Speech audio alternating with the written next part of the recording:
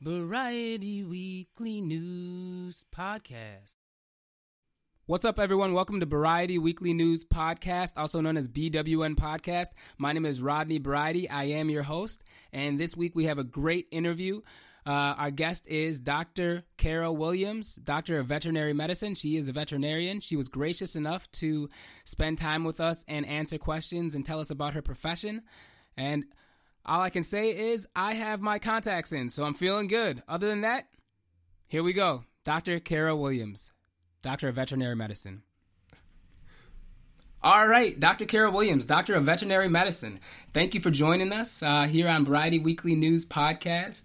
And I asked you to be on the show just because I always want to speak with people with interesting jobs or interesting lives. And veterinary medicine seems to be something that not a lot of people know a lot about, and even how to become a veterinarian. So I do appreciate you coming here and spending time with us and giving us your information. Now, I went to college for 7 years. I did not enjoy the process at all. I know veterinary school is very rigorous. How did you feel about going to school and becoming a veterinarian?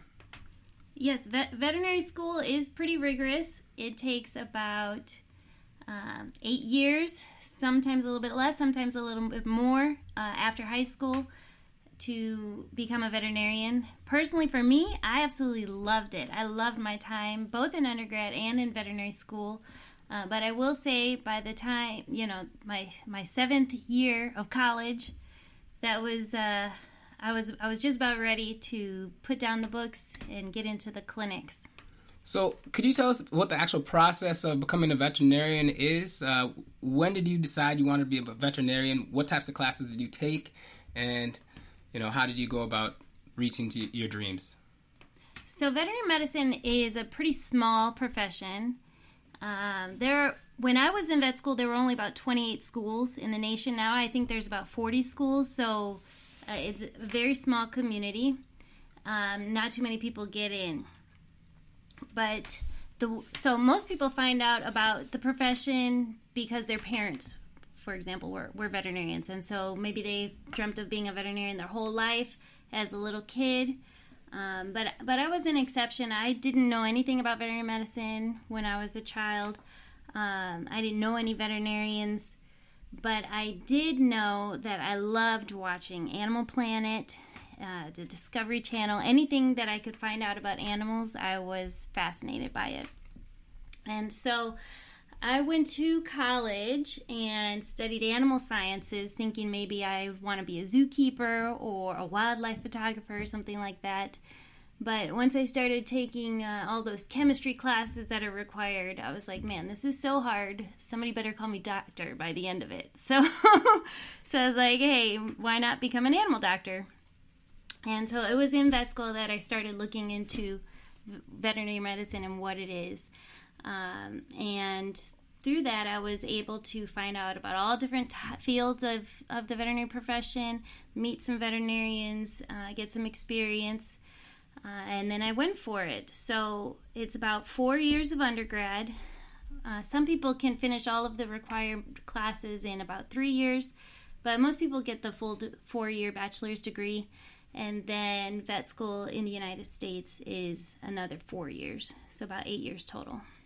You said in the United States. Can you go to vet school out of the United States? Yeah, definitely. So a lot of people in the U.S. will go to vet schools in the Caribbean, like St. Kitts, and there's a couple more down in the islands, and then that are accredited by the AAVMC. That's the American Association of Veterinary Medical Colleges. And then those degrees automatically transfer. There's also a lot of schools in Canada that we can go to. The UK and Australia both have prestigious schools. And then other people go to schools in all the other countries in the world, but then you have to do like a rigorous program application and testing to get your degree to transfer so that you can practice in the United States. So yeah, that's very interesting. So everybody who goes to veterinary school, do they learn the same things, or depending on the vet school you go to, do you learn different things?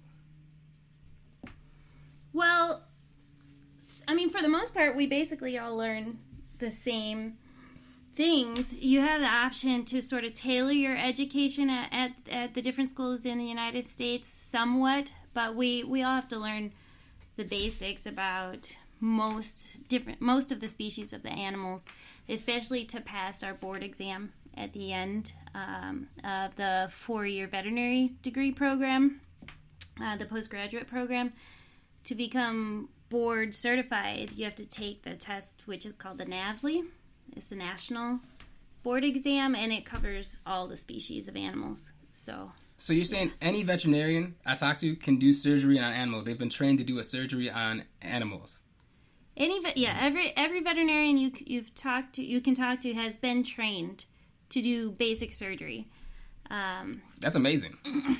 But some veterinarians haven't done it in years, and they may not still be doing it. But yeah, we've all received the basic training, and then other people, a few of the veterinarians go on and do additional training and become board certified surgeons. So they specialize in surgery, and then they can do all the different types of surgeries on animals for the most part that surgeons do on humans.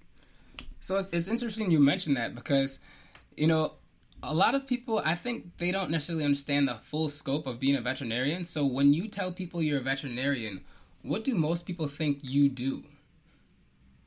I would say on the rare occasion that I tell people that I'm a veterinarian, most people will immediately start talking to me about their dogs and cats at home and asking me about the different diseases they have or symptoms and what should they do. I would say the vast majority of people just assume that I am a small animal practitioner, maybe own my own practice and take care of dogs and cats. Could you explain that a little more? You said small animal practitioner. What is the category? Okay, so some broad categories are small animals, which basically is dogs and cats. Large animals, which is like the farm animals, horses, cattle, sheep, goats, etc. Then there's the poultry veterinarians who focus on chickens and turkeys, like food birds, ducks, etc. And then the exotic veterinarians who may focus on pocket pets like ferrets and rodents or even birds, and then also zoo animals as well. Zoo animal, okay, all right. So or wildlife, yeah. Mm-hmm. So if you want to go into small animal cats and dogs and things like that, do you just jump into it? Do you just apply for a clinic, or is there some kind of extra training you have to do to do that? So in vet school, you have 2 to 3 years of classes, typically book learning, and then 1 to 2 years of dedicated time in rotations where you're in clinics or you go out on externships. And so during that time, when you're on rotation, you are practicing with the different species or different categories, large animal or small animal. So when you graduate, you can just start basically with whatever, whichever type you want. Yeah. Now, okay, so let's say I want to work in a zoo. A lot of people, they love going to the zoos. They want to hang out in a zoo. What's the process of becoming a zoo vet? Okay, I was thinking of becoming a zoo vet, and I actually got some experience before vet school working in a zoo, thinking I was going to take that path. But since there are so few zoos and so few positions for veterinarians in zoos, and so many people want to do the job, it's extremely competitive. So while all the veterinarians have been trained on the basics of figuring out how to treat all the different kinds of species of animals, and we could all basically probably start off becoming a zoo veterinarian, the competition is so great that it has pushed it to the point where veterinarians have to go above and beyond to become to gain those open positions.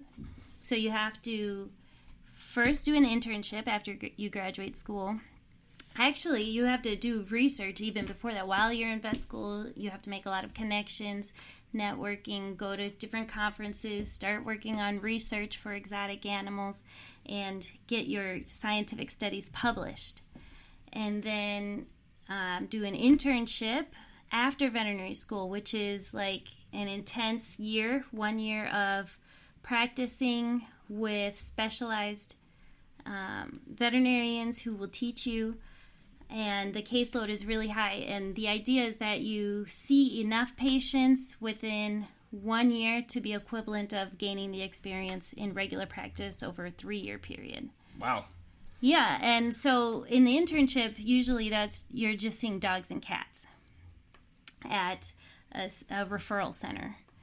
And those are for the really difficult cases that regular private practitioners can't figure out on their own, and they refer it to the specialist, internal medicine specialist or surgeon, etc. And then after that 1 year of intense internship, you have to do about a 3 to 4 year residency if you get accepted to it. And it's very difficult to get accepted to it. And the residencies are with zoos and aquariums. So I know, I'm from Chicago, and in Chicago they have a residency between the Shedd Aquarium there and the Lincoln Park Zoo and the Brookfield Zoo. And so the veterinarian who's on residency there is rotating between those 3 locations over the 3 or 4 year, I think it's 4-year period.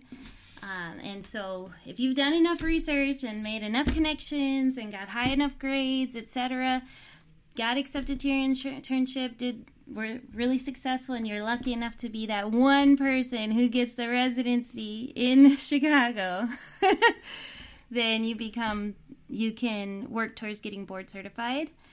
And you finish that residency, and then there's this extremely difficult long test. I think it's something like, I haven't done it.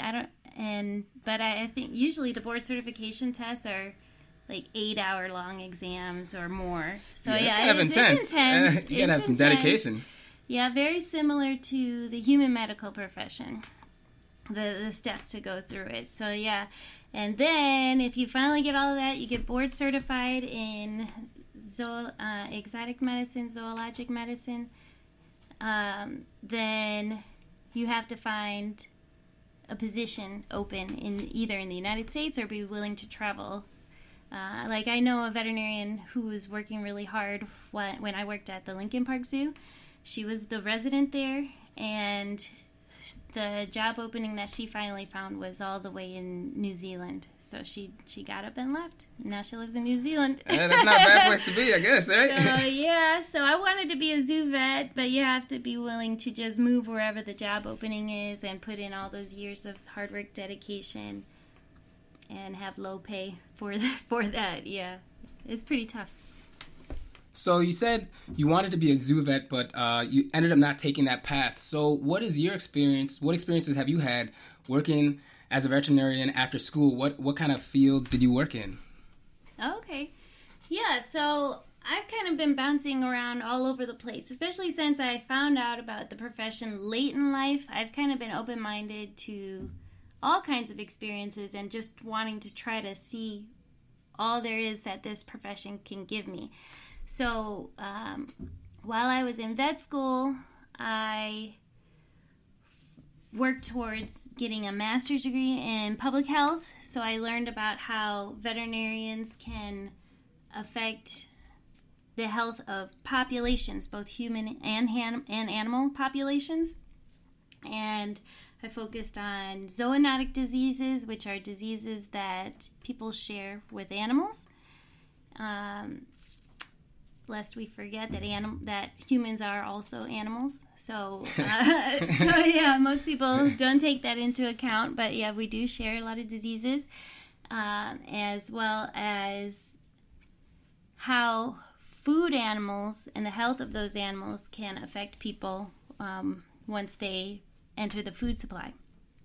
And So I kind of focused on all of those things in vet school, and then after veterinary school, I decided to try private practice for a while. I went to a mixed animal practice, which is where you see basically everything, and it was a small practice out in the country in southern Illinois, and I saw all the kinds of animals that you could think of. I saw mostly dogs, cats, but also a lot of cows, cattle, a few horses, a lot of sheep and goats, and then a few random animals, some chickens. We had a zoo come through one time, and it was like a little traveling zoo. And so I had to check the health papers and kind of examine them all and make sure that their papers were good to travel into our state, etc.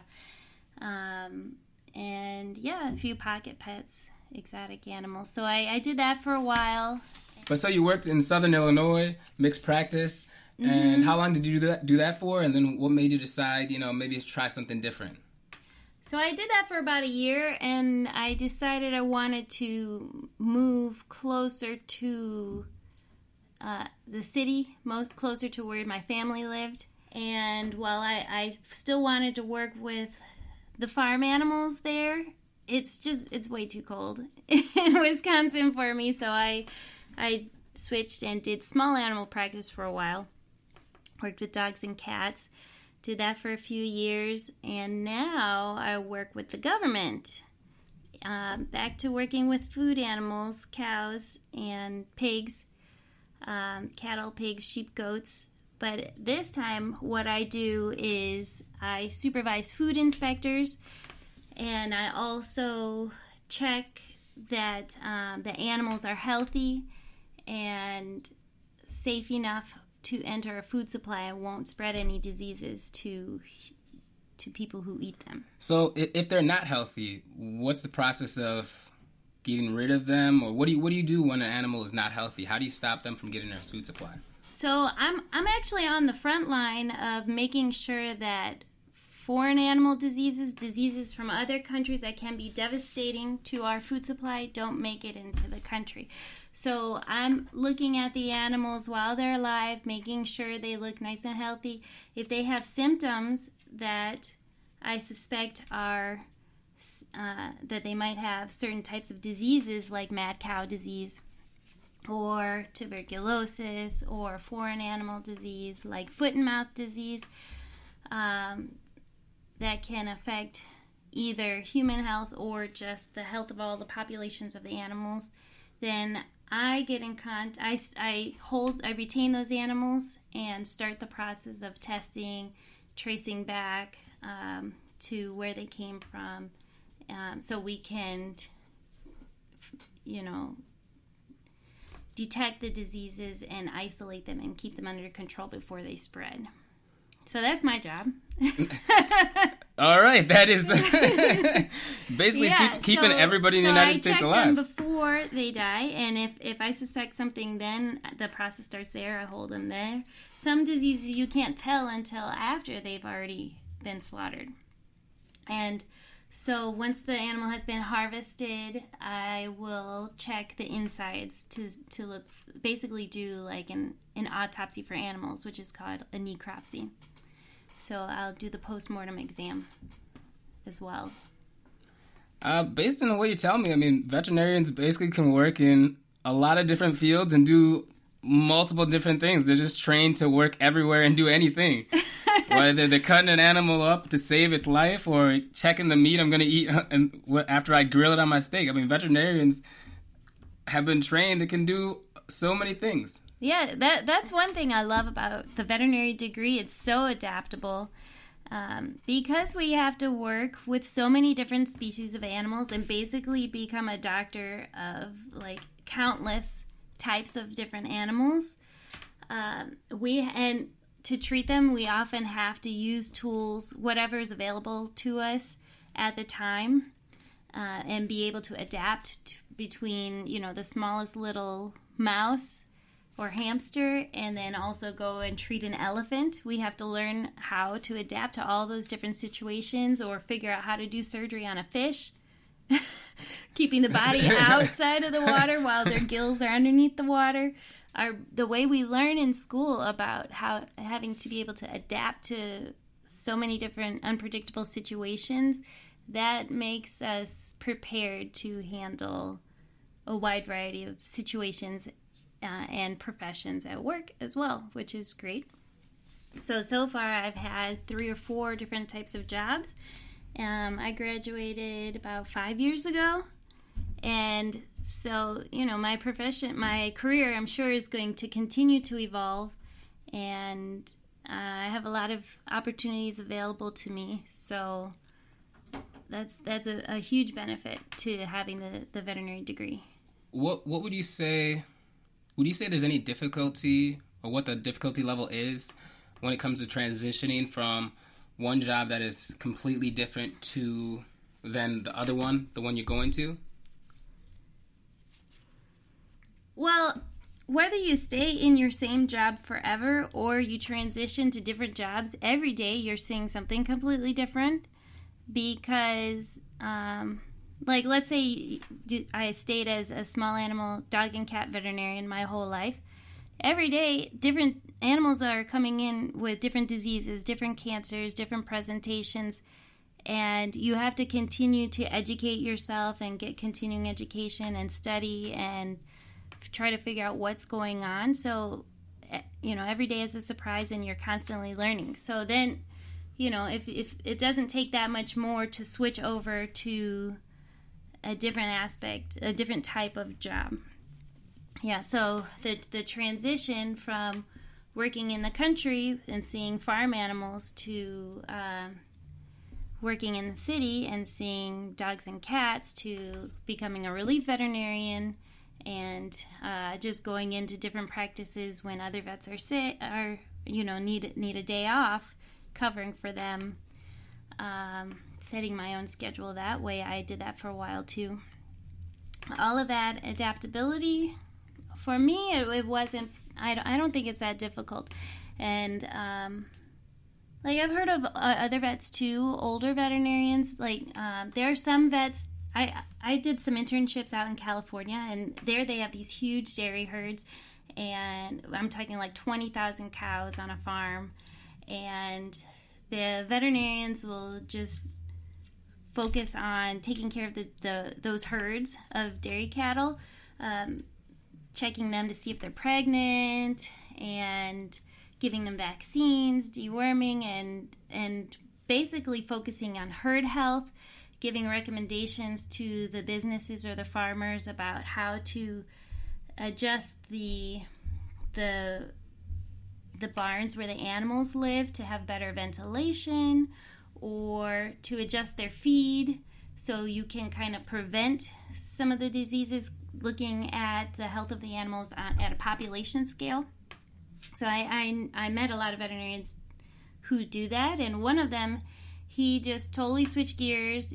He had been practicing doing those dairy as a dairy veterinarian for, I think, 15 years or so, and his arm was getting tired from the manual labor of working with the animals and doing the pregnancy checks and all of this. And so he wanted a transition, and he just applied to a government job and became a fish inspector. All right. Yeah, it's a huge, it's like 180 right there. And he got it, and, so he may not have looked at the anatomy of a fish in 20 years since he was in vet school, but, he has the education and the ability to retrain his thoughts and adapt and be able to meet those needs. Yeah. Now, you said that there were about 25 schools when you went to veterinary school. Can you speak about diversity in the veterinary practice? Since there's so few schools and there's so few people in each class, how do you view diversity, and how does that affect the veterinary practice and the profession? So the veterinary profession has transitioned a lot since the 1970s. It's got a really interesting background, actually. So, prior to the 1970s, the veterinary profession was basically almost all white men. And starting in the 70s, women started going to college to become veterinarians. And in the 70s, the balance of the number of veterinarians who were men to women, the disparity started to close the gap between that. And I think maybe around the 80s, the switch actually happened where more women started going to veterinary school than men. And that has continued all the way up until present day, which now, across all the veterinary schools, about 80% of the students in all of the veterinary schools are women, and only about 20% are men. Yeah, that's drastic. That's Yes, it's a huge transition. Some sociologists and other people are trying to study to figure out why that's happening. I think this is the only doctoral profession where that's happening that I know of, where it's now the profession is mostly women who are graduating rather than men. But that's an interesting dynamic. And then as far as racial diversity and racial and ethnic diversity, that transition hasn't actually happened yet. So the veterinary medical profession is consistently listed as one of the least racially and ethnic diverse professions out of the health professions, like medical doctor, dentist, pharmacist, etc. And even as well as the other professions like lawyer. And it's definitely lagging behind. So I believe we're around maybe something like 90% of the profession is still Caucasian, of veterinarians, and then the rest is non-Caucasian. So you actually started an organization called Multicultural Medical Veterinary Association to actually address the issues in the veterinary profession. Can you speak about that? Yeah, so a few years ago, I started a Facebook group called the Multicultural Veterinary Medical Association, just to see if I could get some interest in starting the organization. When I was in vet school, in the college, there was a similar organization called Voice. Veterinarians is one in culture and ethnicity. And I was associated with that. I became the national president of that. And so I knew a lot of veterinary students who were working towards increasing diversity within the veterinary profession. And what my experience working towards that as a student was that I felt like we needed some assistance from a veterinary association. And at that time, I didn't see the equivalent of the student version for graduated practicing veterinarians. I see. Yeah. So when I got out, I started the Facebook group, and we got quite a big following for our small profession. And there was quite a bit of interest. And then recently, this past year, I got some founding members together, some other people who volunteered to help found the organization, and we started having regular meetings, and now we have an association since the fall of 2017. Well, that's amazing. Yes, we put on a few events so far, some networking events. We're working towards getting some speakers at different continuing education conferences and setting up networks. We work with the student organization, Voice. We collaborate with them on getting some mentoring for them, helping the students find internships. And yeah, so we're on our way. And currently we don't like membership is free. We don't have dues yet, but we're a small organization and we're slowly growing. So great. Anytime you want to plug your organization? Look us up on Facebook, Multicultural Veterinary Medical Association, MCVMA. MCVMA. Burn that into your brain. Now, I know you spoke about this a little bit. I just want to go back to this. Right now, there's a lot of discussion about gender pay gap in the veterinary profession. Does that exist?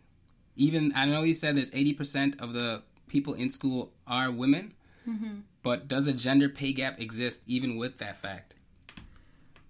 Yeah, so since the increase of women veterinarians has started happening back in the 70s, now we're to the point where with most of the older veterinarians retiring and most of the younger veterinarians coming out are women, that the whole profession is starting to be skewed towards more women veterinarians than male veterinarians.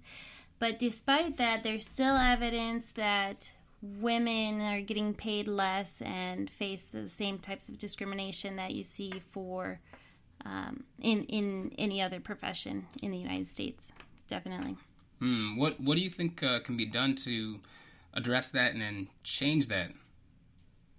So how to change that is not really my area of specialty, but I'm kind of interested in it because, well, you hear about the Me Too movement going on now, which definitely affects the veterinary profession, and a lot of organizations, a lot of news broadcasting is talking about gender pay gap, politics. You hear about that a lot. So I can tell you about my experience with it rather than how to actually change it. Sure. But so, for example, at one of the places I worked there for a while. I saw a lot of patients. I worked with another veterinarian who was a man, and we graduated about the same time, had about the same amount of experience.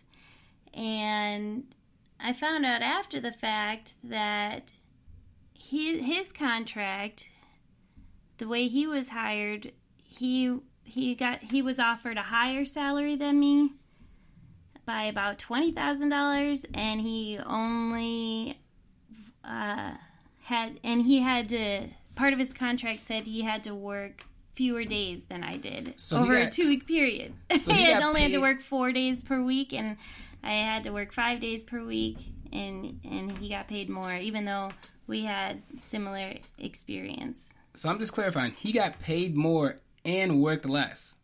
Yep. And this is recent. This is in the past few years because you've only been working 5 years. Yeah, this is I very found that prominent. out like 2 years ago. And so the thing is, you would never know because our salaries were not disclosed. Correct. Right. Right. And now I work for the government, and so the salary is set. It's like there's a scale, a pay scale. Like you can go and look online for anybody who works in the federal government to see what their job is and what level of pay they would get based on the grade step level that they are when they join the agency, when they join the government. And everybody, we all know what, like, for veterinarians going into the agency that I'm in, you go in as a grade step level 11 or 12, either one, depending on the job that you get. And everybody can see online, the salary that you take home. And so it's kind of hard to discriminate as much when it's kind of just automated and set and everybody knows what it is. So that's something that I've heard that can help is encouraging people sharing what their income is and not being so secret about it. Yeah, that's kind of hard. I mean, I know people who work at McDonald's, they don't want to tell anybody what they make. It's going to be harder when you're a doctor of veterinary medicine. But if the whole team knows what each other is making, then we can work together to try to lobby for us all to be paid fairly. And people in positions of privilege who are getting paid more can band together with people who are getting paid less to try to get the powers to be to increase the salary for everybody, or at least make it more even. That completely makes sense to me. You've shared a lot of information. What would you say is the hardest thing about being a veterinarian for you? Or what has been the hardest thing for you as a veterinarian? That's a good question. So people become veterinarians. Veterinarians become veterinarians because they're passionate about wanting to help. They either want to help the animals or the pet owners or the farmers or help protect the food supply, or there are veterinarians who do research inventing vaccines for all the diseases that we get, like the flu vaccine. That's usually a veterinarian collaborating with other health professionals to study those flu viruses that we get from other animals to create the vaccines. So whether it's a research veterinarian like that, or veterinarians who work in the military, etc. It's the kind of job that is very demanding, and you do it because you're passionate about it, and you just basically want to help.